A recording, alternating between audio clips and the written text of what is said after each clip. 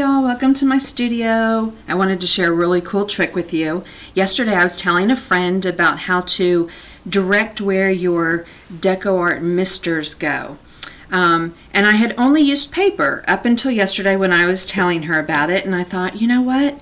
I waste all that paint that goes onto the paper unless it's going to go into a journal or something. So then I started thinking about transparencies. And I use these to do my patterns for my packets. So I cut one in half. Nice little gnat flying around my studio this morning. Cut it in half, and I'm going to tape it just with some Scotch tape in place.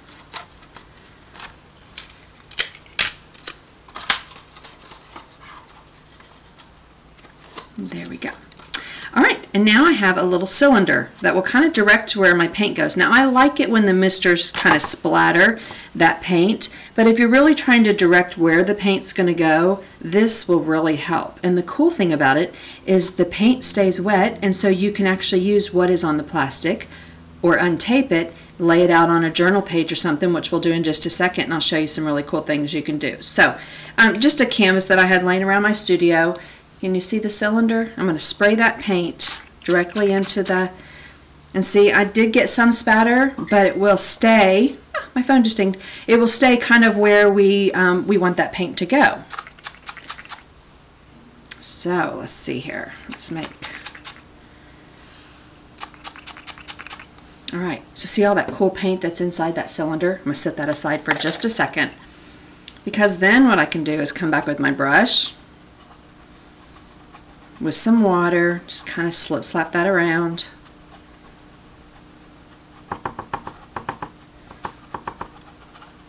So I have my circle shape, hydrangeas maybe.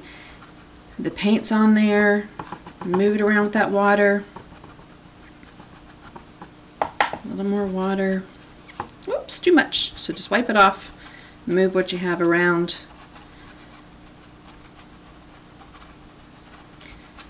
And I'm just kind of slapping back and forth, my traditional way to paint my hydrangeas.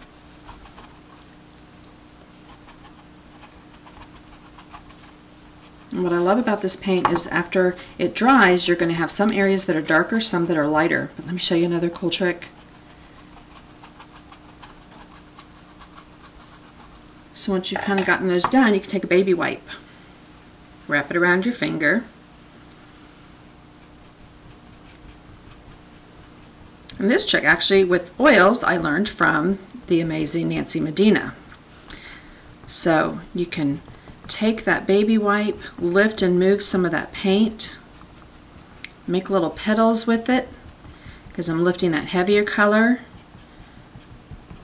It's getting a little saturated, so I'll move my finger. See, then you start to lift more paint. So I'm just doing the same little stroke I would with a brush. Just doing it with my finger. How cool that is.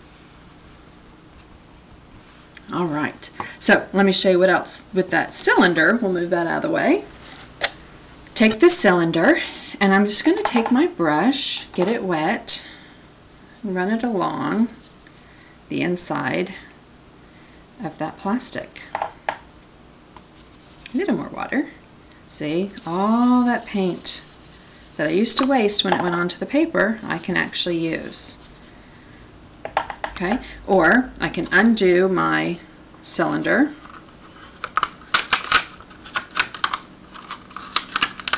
That tape, ooh, look at all that yumminess on that plastic. Move this around with some water.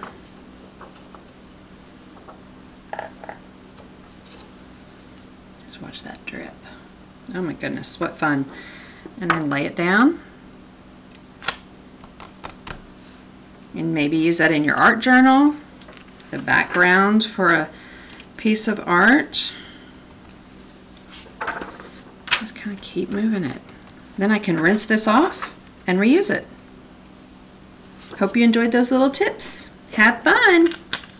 Until next time, happy painting.